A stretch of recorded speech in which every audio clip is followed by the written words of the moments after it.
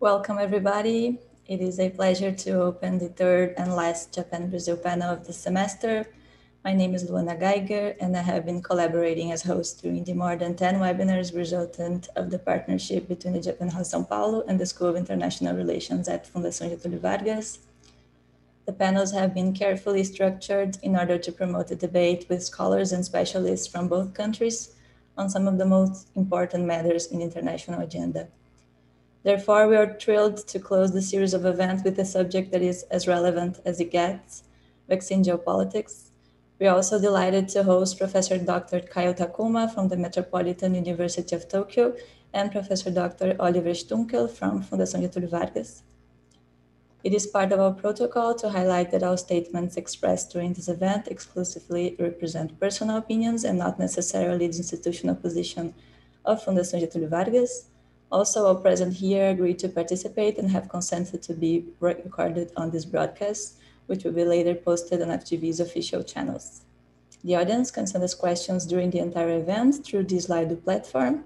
The link to the platform is on the event description here on YouTube. After the expositions, we have a few minutes to discuss and answer those questions.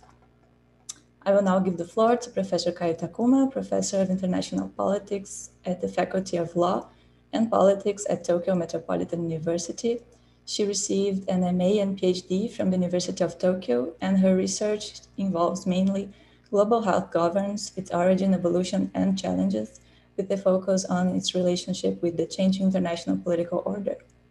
In this regard, she has been engaged in several projects and has been one of the main expedients of the topic in Japan. One of her latest papers, published last year in the Asia-Pacific Review, touches on the need for global solidarity in order to tackle the COVID-19 pandemic. Dr. Takuma, thank you very much for joining us from Japan. We are looking forward to hearing from you, and the floor is yours.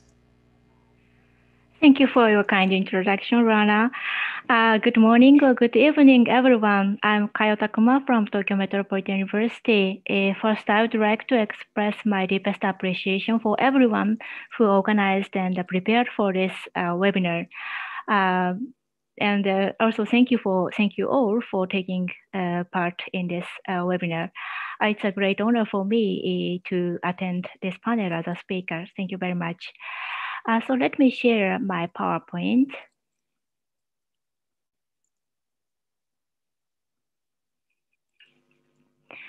Okay, so let me start my presentation. Let me introduce myself briefly. I have researched the history of global health governance with a focus on international, on its relationship with the changing international order. In this regard, I have been engaged in several projects, such as a comparative study on G7 countries' contribution to global health governance. My latest article is Global Solidarity is Necessary to End the COVID-19 Pandemic, which was published in the latest issue of Asia Pacific Review.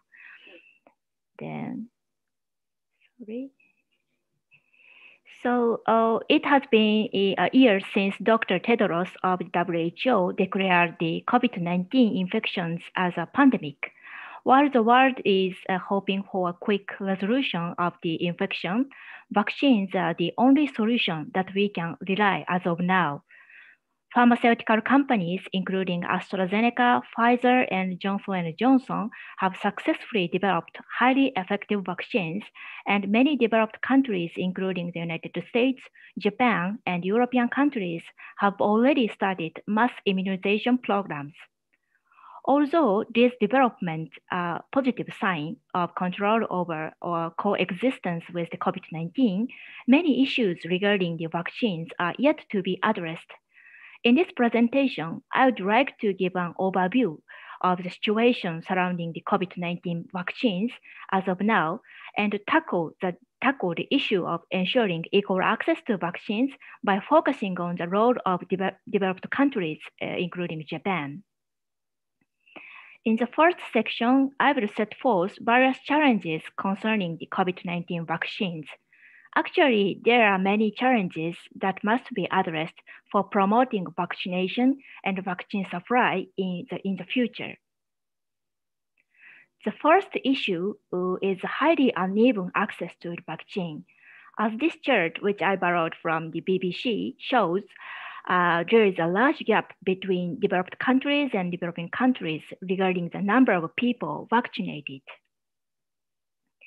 According to the UN Secretary General, Antonio Guterres, 10 countries have administered 75% of all vaccinations, while 130 countries have not yet received a single dose of vaccines.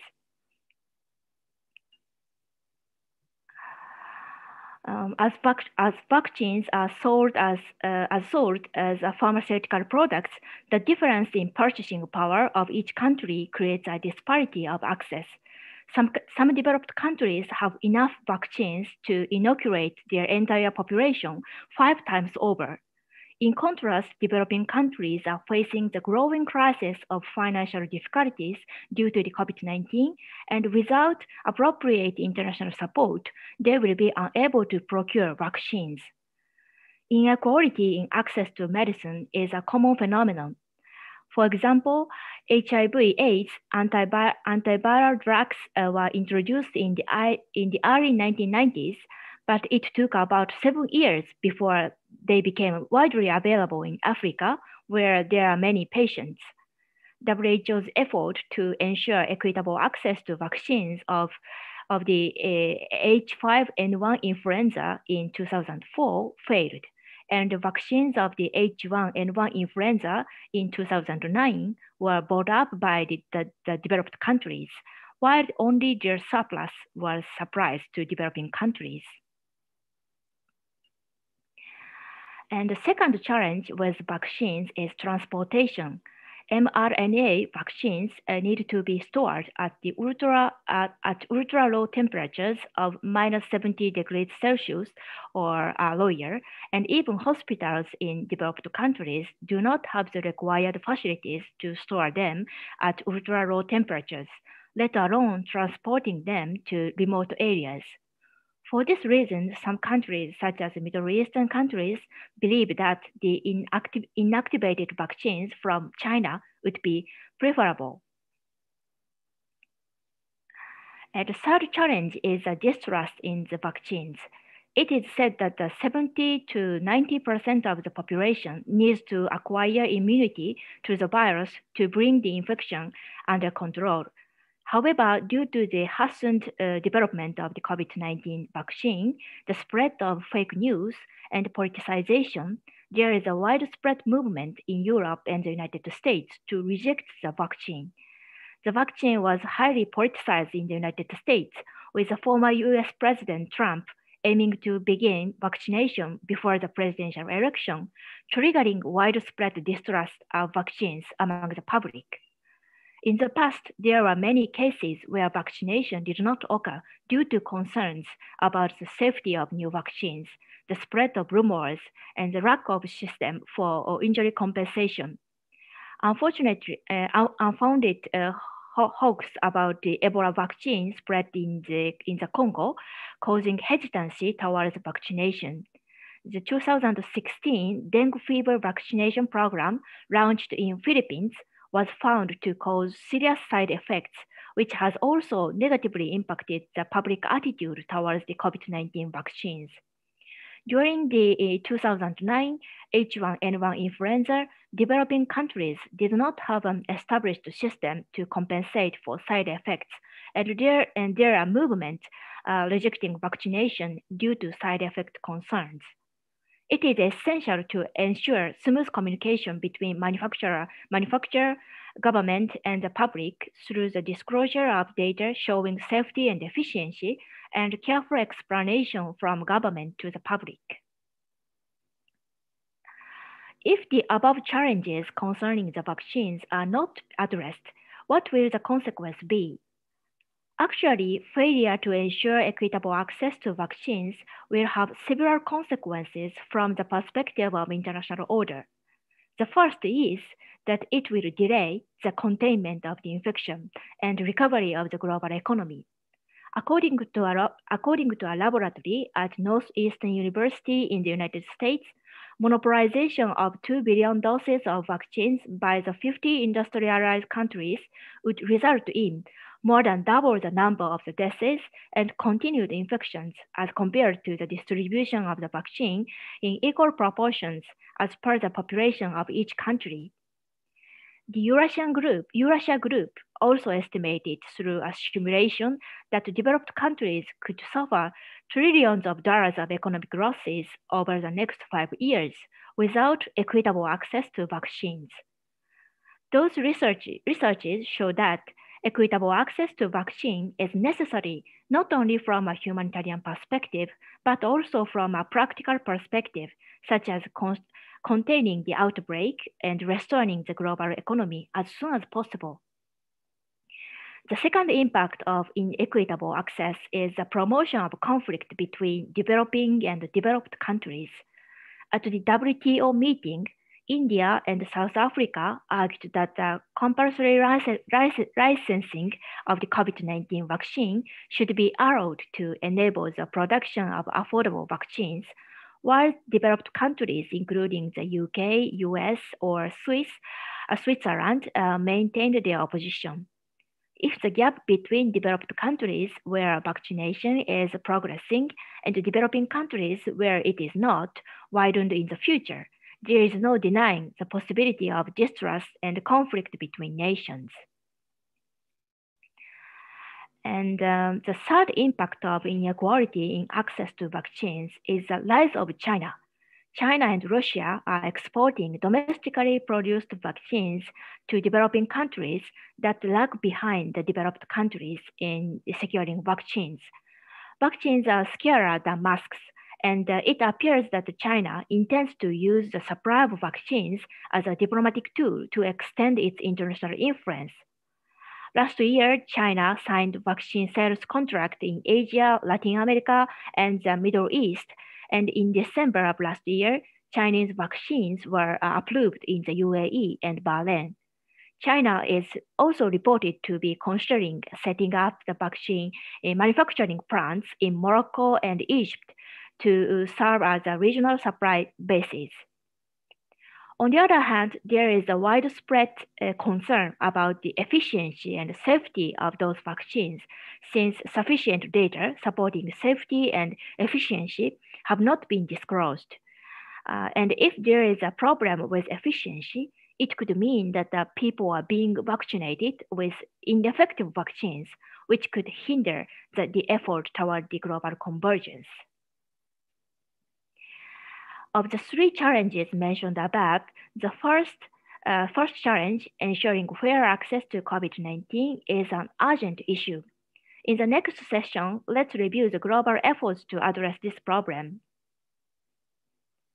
The COVAX facility is the first ever framework for equitable supply, was established to address this issue. COVAX is a global partnership of member countries to co-finance about $20 billion to several candidate vaccines and provide 2 billion doses of safe and effective COVID-19 vaccines pre-approved by the WHO by the end of this year. Participating countries are divided into those that can secure vaccines for their citizens at their own public expense and those that cannot. The former have made contribution in advance, which are used for vaccine development and manufacturing facilities. Since last year, progress has been made in various ways. For example, Japan joined the COVAX program in the summer of last year and has already contributed a large sum of money. Last month, the Japanese Minister of Foreign Affairs, Toshimitsu Motegi, announced that Japan would increase its contribution to the COVAX AMC to a total of $200 million. At the end of last year, the Bill and Melinda Gates Foundation, the EU, Canada, and others pledged additional contributions and loans to COVAX AMC, and funds exceeded the initial target were collected. The US, which did not join the COVAX under the Trump regime, has joined it under the new administration, and the first supply from COVAX was delivered to Ghana and Nigeria last month. Despite those progress, simply establishing a system to ensure equitable access to vaccine is not enough to deal with the challenges surrounding the vaccines. There is immense uncertainty about the quantity of the essential vaccine that can be secured. So in the last section, I would like to examine how to solve the current challenges and what role Japan is expected to play. In an international society that has discrepancy in economic and technological power, it is inevitable that disparities in access to the COVID-19 vaccine will arise. In particular, it is natural for countries in a crisis situation to strive to secure vaccines for their own citizens above all else. The question is how to strike a balance between securing such national interests and maintaining international public interest in the midst of this crisis. We can consider it inevitable that developed countries with superior purchasing power and technological capabilities will gain access to vaccines earlier than others. However, we must avoid a situation where the developed countries monopolize the vaccines, and efforts should be made to distribute the vaccines to those who should be prioritized, such as medical personnel in the countries that do not have access to vaccines. It is important to note that, as already mentioned, that this is not only from a humanitarian perspective, but it also brings the benefit of quicker convergence and economic recovery, especially for Japan, who will be hosting the Olympic in this summer. Equal access to vaccine is crucial to conduct safe Olympic events. World leaders should realize this point. So what is Japan's role? I'd like to propose 3 roles. The first is to increase the efficiency of the COVAX by convincing countries of the importance of equitable access, calling for their participation, and convening international conference to raise funds.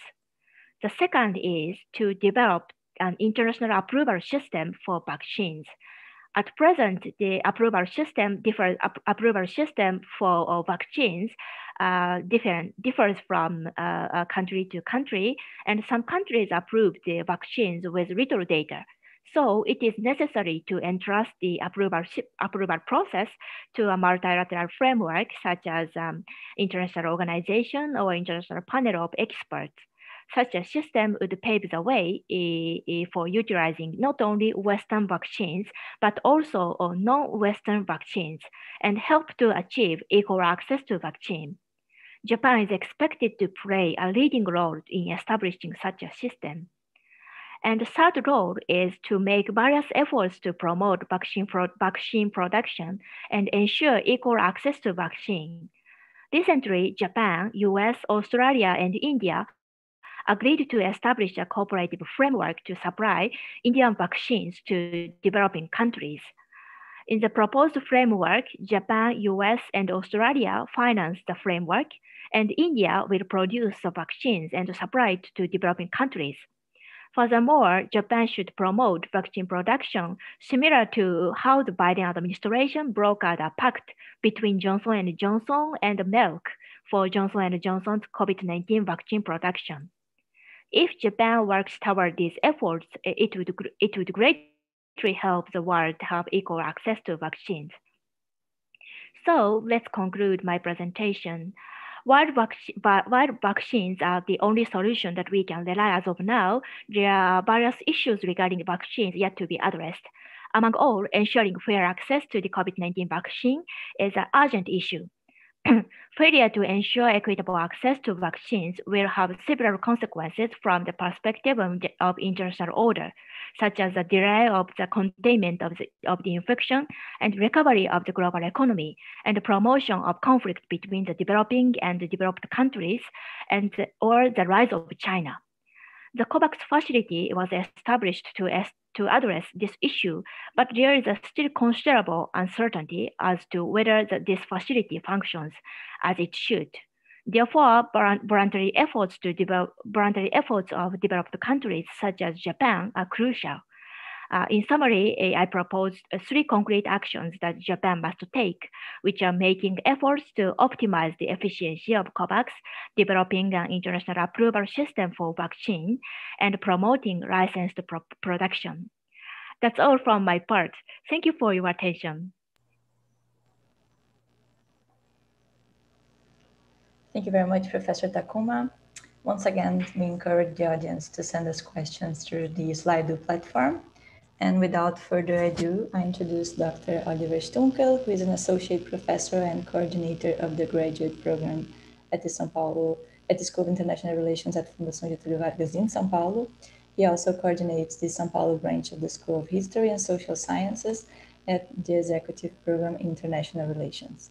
Professor Stuenkel holds a BA from the University of Valencia in Spain, a Master in Public Policy from the Kennedy School of Government at Harvard University, and a PhD in Political Science from the University of Duisburg-Essen in Germany. Thank you very much, Professor Oliver. Thank you very much, Luana. Good evening, good morning, and also thank you so much to Professor Kayo Takuma. It was a pleasure to listen to your presentation, and I've learned a lot. And before I make my comments, I just would like to say that I've been a long-time supporter of greater cooperation between Japan and Brazil. And I think that, as I've said on other occasions, I think there's so many opportunities to strengthen the dialogue between institutions, educational institutions, governments, the private sector, and civil society. I think Brazil and perhaps Latin America as a whole is one of the regions that will struggle most in making sense of a more Asia-centric world, which involves an adjustment, a profound adjustment of the way that we think about international politics, the way we think about global challenges, public policy, the global economy, and which requires a very sophisticated understanding of the region which will shape our lives more than any other, which is Asia, which is already the economic center of the world, and which is actually also the political center of the world, but we're still in this process of adapting. But when you look at many of the structures in place in Brazil, it becomes obvious that we are not yet adequately prepared to train a new elite capable of understanding and anticipating the major trends that are emerging in Asia and which will influence global affairs, including politics in Brazil. And I think one symbol of that is that Brazil's newspapers, which are excellent and which are very important to sustain our democracy, basically do not have many correspondents in Asia, but are still spread around mostly Europe and the United States. So we look at Asia from a largely sort of European perspective, translate articles from European or American newspapers about what's going on in Asia. And these inevitably will overlook a lot of the opportunities that exist between Latin America and Japan. And of course, I think, there are many opportunities, many countries where Brazilians can study in Asia, but I think Japan, because of its democratic traditions, but also because of the excellence of its institutions, is a privileged place from where to look at Asia and from where to learn about Asia. And that's why we are very proud to have a series of active agreements and partnerships with Japanese universities, and we're very much looking forward to deepening this kind of cooperation, not only with the institutions, but also the kinds of events we've been having over the past weeks. So having said that, I would like to make 4 key points. And I think it was really ideal to have this match, to have me speak here after Professor Takuma, because she's an expert in global health issues and has given us sort of the details of where we're going in this global effort to combat the pandemic. So I would like to make some broader comments about the geopolitical context of how to think about the situation.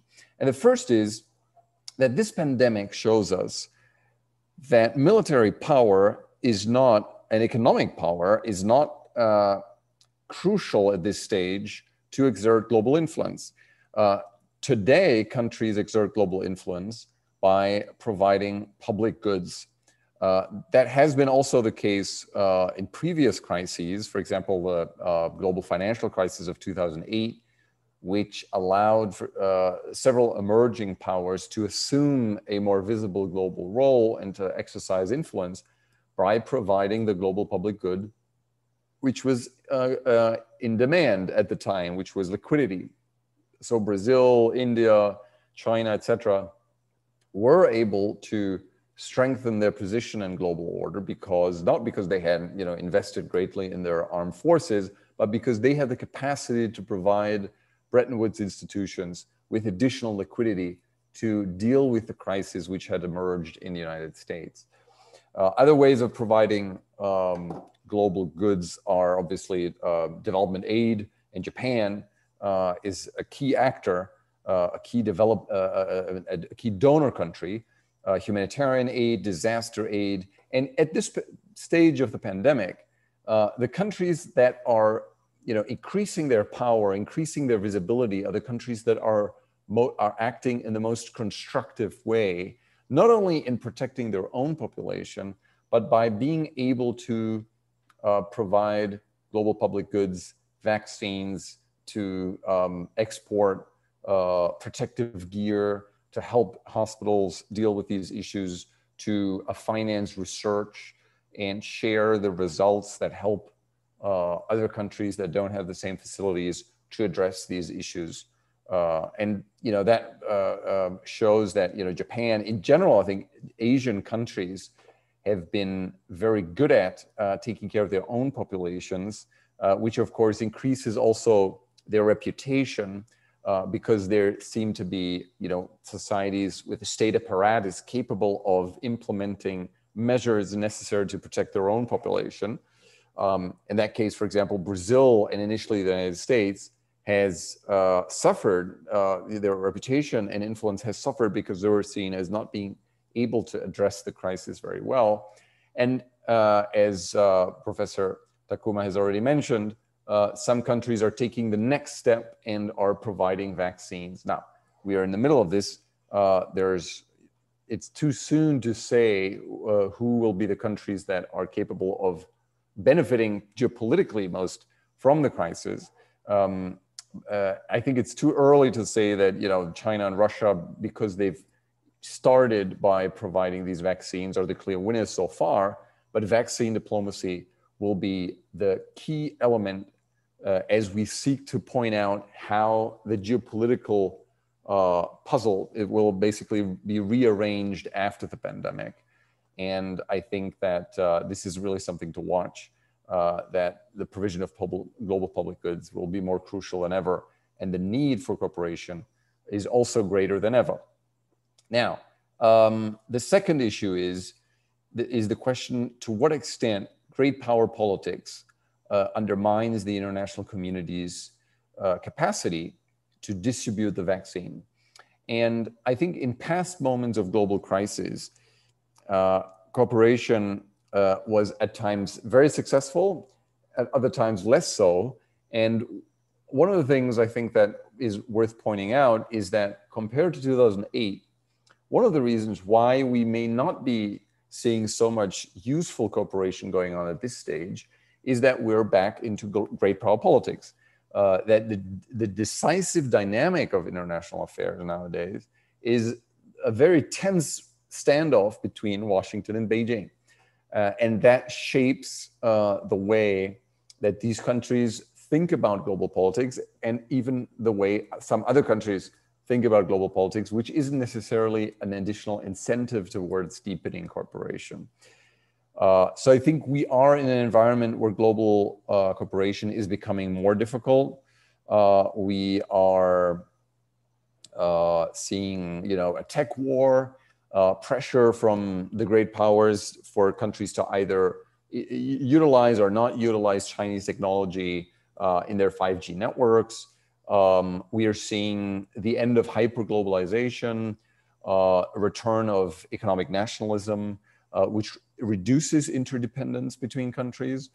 So there's a challenging environment, and I think a lot of the interesting academic studies that will be produced over the next years is to find out how can we maintain and protect cooperation and in an environment in which the two largest economies may not necessarily be so interested in promoting cooperation because they're more concerned about great power politics. And I think this is another aspect that unites Japan and Brazil, because irrespective of who's in power in Japan and Brazil, both countries share an interest in maintaining good ties to both China and the United States. From an economic point of view, both have strong economic ties, but both also have an interest in maintaining very productive ties with Washington. And in that sense, I think both countries are crucial to assure that great power politics will not dominate everything and reduce international cooperation and create two camps which sort of don't talk to each other and create a situation in which all countries must decide whether to side with Beijing or with Washington. I think Japan, Europe also, and Brazil can all work towards creating an environment in which cooperation is protected from these greater geopolitical trends.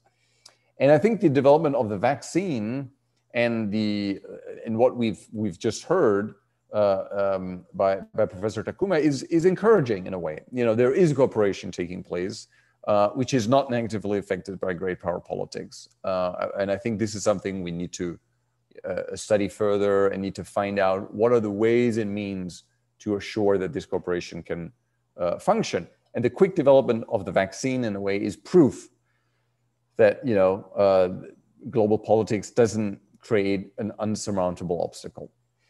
The third issue I'd just like to raise is the question of what can we learn from the situation about future challenges which are essentially global and which cannot be dealt with if we continue thinking about these challenges as nations.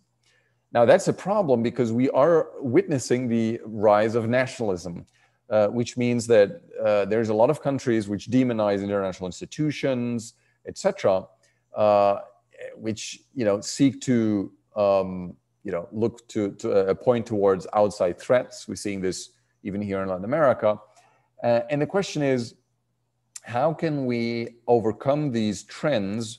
Because COVID respects obviously no borders, and vaccinating your own population entirely and not helping others may not be sufficient to protect yourself.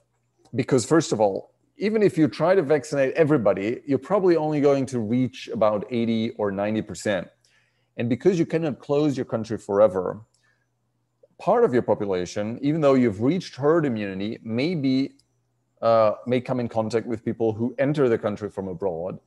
So you have an active interest in making sure that the entire world population is vaccinated. Also, because the risk of the emergence of variants that are resistant to vaccines increases if we have countries where the pandemic rages in an uncontrolled fashion. So, and you know, a lot of people are afraid of the situation that's going on in Brazil right now. We could see the emergence, and I hope obviously this will not be the case, but we could see the emergence of further variants in Brazil, which could reduce the effectiveness of vaccines being applied abroad. That means that even countries that are exceptionally well prepared and fast at vaccinating everybody else can only be safe and only be capable of protecting their own populations once they're capable also of distributing the vaccine globally. And that has significant consequences for the concept of sovereignty, because what happens inside Brazil is not only a business of Brazil, but it's the business of all countries in the world which are concerned about the pandemic. And I think that there's a great field of study here of international relations specialists of how countries, for example, should react to a leader or a government which is not vaccinating its population fast enough, which is not taking all the steps necessary.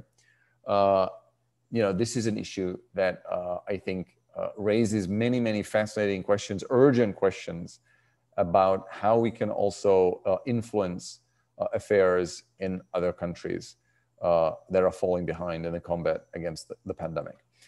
And finally, I think that the study of international cooperation in the context of the pandemic teaches us a lot of things about the next biggest challenge that the international community is facing, which is climate change. And in many ways, there's interesting parallels as we think about the two challenges, because just like the vaccine, getting your own house in order will not be enough, because it's necessary to engage the entire international community in order to avoid the negative effects of rising temperatures, which means that if Japan becomes carbon neutral over the next 15 years, it will not be enough. If the United States becomes carbon neutral, it will not be enough. Even if China only becomes carbon neutral, it will not be enough. It needs to take other countries along. And when one country like Brazil or Indonesia or France is falling behind, it's something that affects all of them, and which can be also, just like the pandemic, be seen as a threat to their national interest, which also has a tremendous impact on the concept of sovereignty, creating an imperative to rethink and strengthen ways for nations to work together, because there's no other choice. Both the pandemic and climate change are problems and challenges which do not allow us to collaborate or not. They basically force us to collaborate, and I think that these are two incentives which, despite all the obstacles, provide us perhaps and hopefully with the necessary push in order to deal successfully not only with the pandemic, but also with climate change. So I'll stop here and once more thank you for the invitation to this event. Luana. Thank you very much, Professor Oliver. We have a few questions from our audience, and I will start with a couple of questions to Professor Takuma. We have two very similar questions. I think they're very straight to the point and very similar, therefore I think we can combine them in a pair. So Professor Takuma, how can the unequal distribution of vaccines among developed and developing countries affect global health security, taking into account the new virus mutations and variants? And the second one, considering that vaccine rollout and production has been pretty slow worldwide, and that Western countries which developed and controlled the technology are engaging in what has been called vaccine nationalism, would you agree with the claims of the WHO Director General Tedros that the world is on the brink of a catastrophic moral failure when it comes to equal vaccine distribution? Thank you. Thank you, Luana. So regarding the first question, I think the unequal distribution will have a huge impact on the global health security in a negative term. There is no, as Professor Oliver pointed out, that there is no border regarding the virus. So therefore, if the new variants are developed in the countries that have not secured enough vaccines, and these new variants will come and spread into the countries where most people were vaccinated. For now, vaccines from AstraZeneca or Pfizer are said to be effective to any variant, any new variants. But I think there is a possibility that the new variant will evolve in the future, to which is the existing vaccine are not effective. So I think that in order to tackle the virus, which can easily cross the border, it is necessary to control it not on the country level, but on a global level. Therefore, world leaders should realize this point. And yeah, I think that no place is safe unless the world is safe. And regarding the second question, I cannot agree more with Dr. Tedros' claim. In an international society, that has discrepancy in economic and technological power, it is inevitable that some countries get access to vaccines earlier than others. In particular, it is natural for a country in such a crisis situation to prioritize its own interest above all else.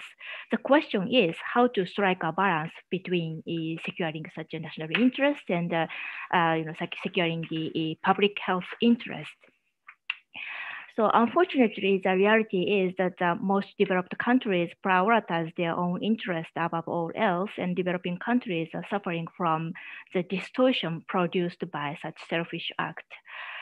I do not intend to defend such selfish act, but as a political scientist, I have to explain the background for this selfish act. Besides the virus representing an emergency for every nation, most developed countries are developed countries, including Japan, are democratic countries where a ruling government cannot keep their seat without the people's support. And actually, that in Japan, where the general election will take place in this autumn, the Suga administration wants to inoculate as many people possible as possible before the Olympic and make the Olympic successful. And Germany, which is also expecting the general election this summer, has the same expectation towards the vaccine.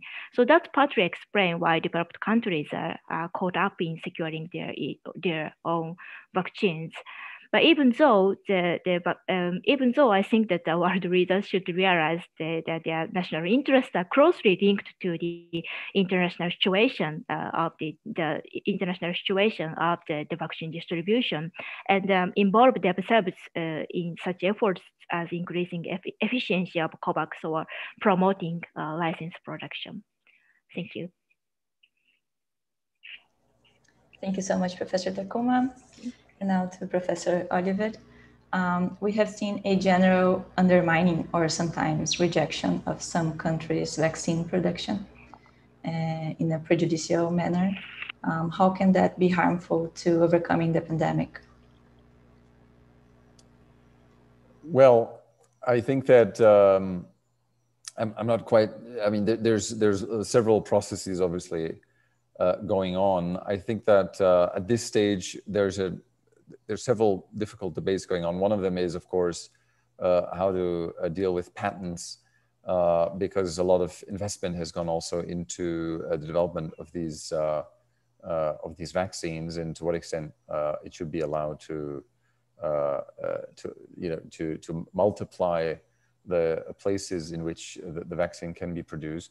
Now, I think that one thing that we've seen is that the more health and public health agencies can work together to share information about the safety of vaccines, the better, because it increases also confidence in the types of in the vaccines that are being applied, and reduce the risk that parts of the population have no confidence in specific vaccines due to their origin. So I think that as much as these processes can be streamlined, the better, in order to have global platforms where information about the safety of vaccines, but also the types of production can be pooled in order to avoid that shortfalls or problems in one specific country have an impact on a larger set of countries around the world. Thank you, Professor. Next question to Professor Takuma.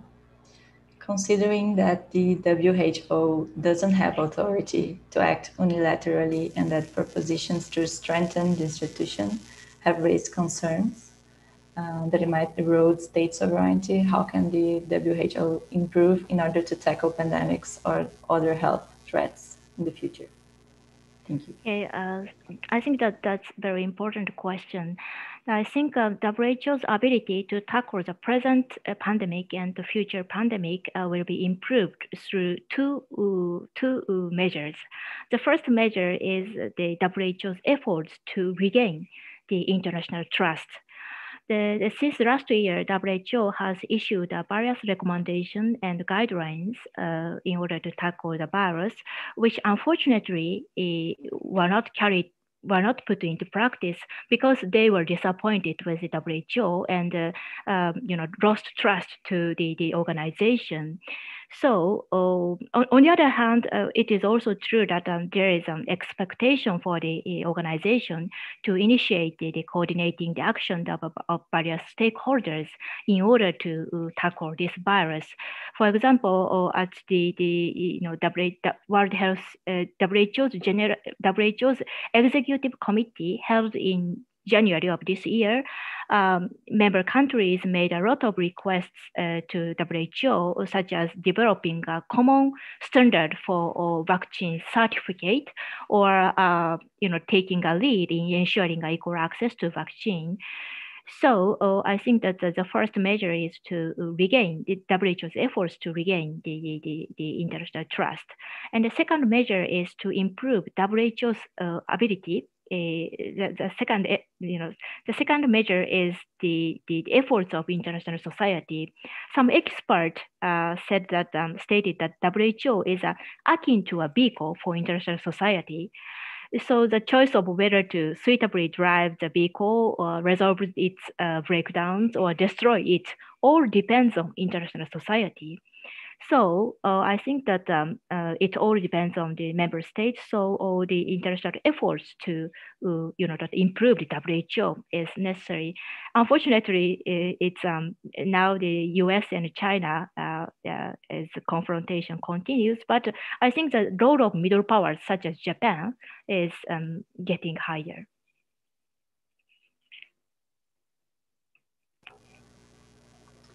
Thank you so much, Professor Takuma. Next question to Professor Oliver. Even though economic power is not needed to a government to instruct its people, the developed countries can offer more global public goods. And the question is whether this favors developed countries. Yeah, I mean, it's to some extent, yes, but on the other hand, I think, for example, India will emerge throughout the next chapter of this pandemic as a key provider of the vaccine, a country that has a tremendous productive capacity where a lot of vaccines are being produced, and the CEOs of several Indian companies are now decisive in assuring the ramp up of the vaccines. Of course, developed countries tend to be able to invest more in research and development. But, even China, which in many ways is still a developing country, has also been able to, send vaccines abroad.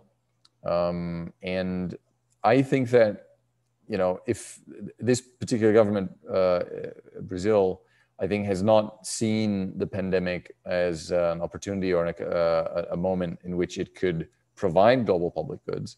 But in the past, Brazil has played a leading role.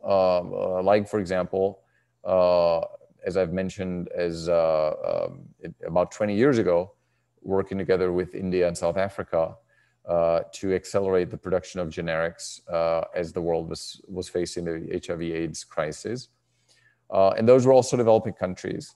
So I think that the case of India, of China, and of Brazil 20 years ago does show that it is possible as a developing country to provide global public goods and be recognized for doing that. There's many other areas where developing countries provide global public goods, be it peacekeeping troops. Many developing countries are crucial providers in peacekeeping troops. Brazil led until a decade ago a peacekeeping mission, a very challenging peacekeeping mission in Haiti. And Brazil and Japan have, through trilateral cooperation, been able to provide development aid to numerous African countries through JICA and Fiocruz. There have been projects, particularly in the 2000s, implemented in that sense. So while it is, of course, true that developed countries have more cash, I think many examples show us that if applied correctly in the most productive way, developing countries can also provide a tremendous amount of public goods and thus increase their power and influence in global affairs.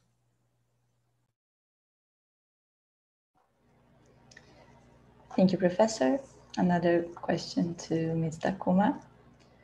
What were the main strategies and actions conducted by the Japanese government in order to deal with the COVID-19 pandemic? Yes, thank you.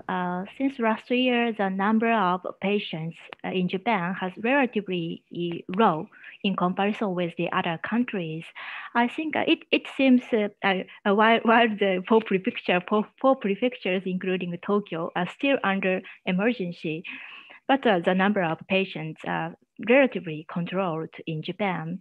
I think the two major factors are related to the relatively controlled number of patients. The first factor is the existing health system. In Japan, Japan has achieved a full coverage of public health insurance in 1961. And thanks to this system, people can get access to tests and treatment regardless of their income level. And furthermore, Japan followed the WHO's recommendation, test, isolate, and treat quite obediently using public health centers called Hokenjo. They traced and found cross-contact persons, and which contributed to contributed to controlling the virus. Such a system would partially explain the relatively controlled number of patients in Japan. And the second factor would be the 3C policy. Since last year, Japanese government has recommended its people to prevent 3C setting. I mean that closed place, crowded places, and close contact settings, rather than recommending social distancing. And the 3C policies turned out to be very effective controlling the virus, because the COVID-19 virus spreads in the 3C settings. And the 3C policy is called sanmitsu in Japanese, which is very catchy, and it has been put into practice by many Japanese. Japan shared this policy with WHO, which now recommended the world to prevent 3C. On the other hand, that the COVID-19 taught Japan a lot of lessons. One of them is the unorganized medical system. While Japan has controlled the number of patients, the major hospitals are reported to be overburdened with taking care of the COVID-19 patients. The number of patients of serious conditions at around 50, but the major hospitals are reported to be overburdened to taking care of the patients. So this is partly because the Japanese hospitals, especially the university hospitals, are too independent to conform to governmental command. So I think that Japan should review its medical and command system, especially in time of emergency. Thank you.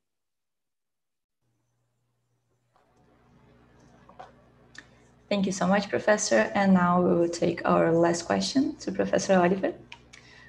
Professor Stuenkel, when comparing our approach to how Japan handled the pandemic, in your opinion, how could Brazil have handled the situation better, or which were the main mistakes? Thank you. Well, I think that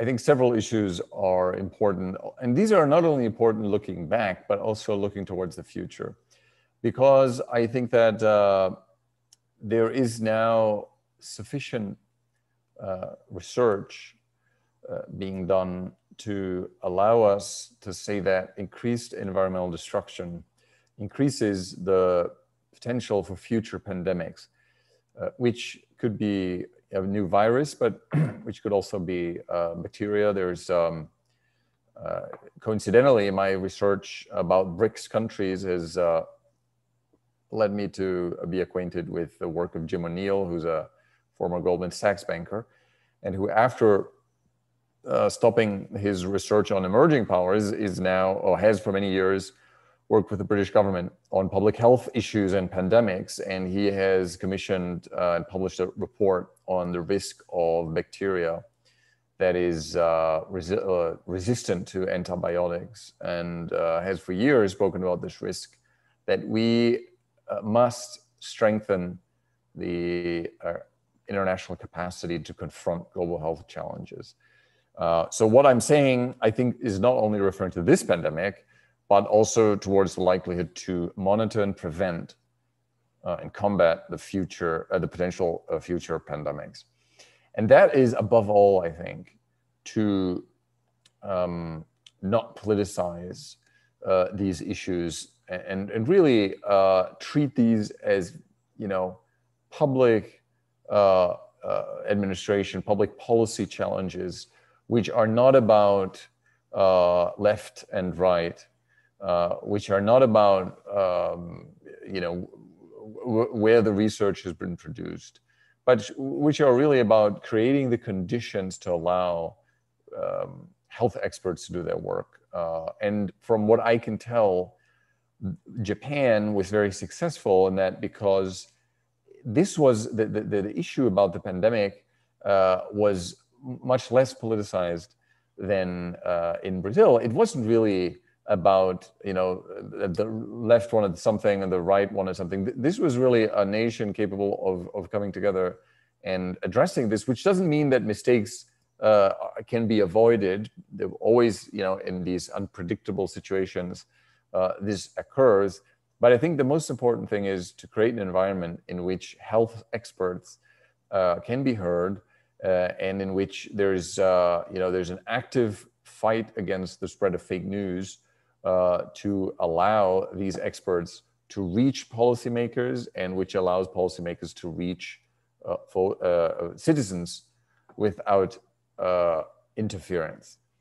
The second thing is, and I think in that case also Japan has been quite successful, is that Japanese diplomacy assures that Japan has very constructive relations with the vast majority of countries around the world.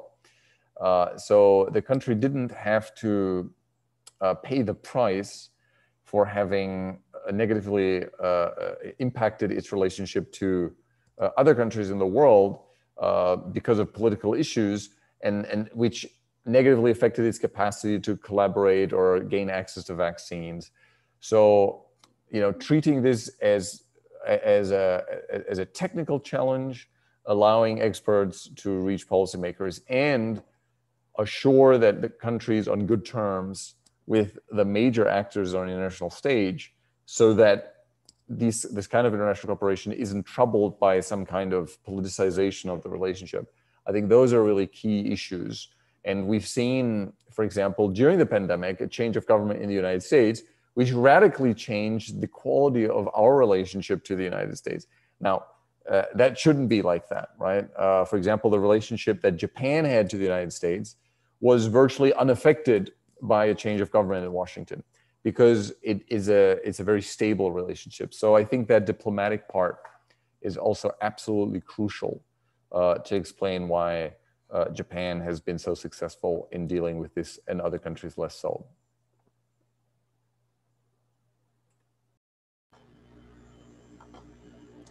As we approach the end of this webinar, we thank very much both professors for the enriching debate and also our viewers for joining us during many occasions and participating with questions.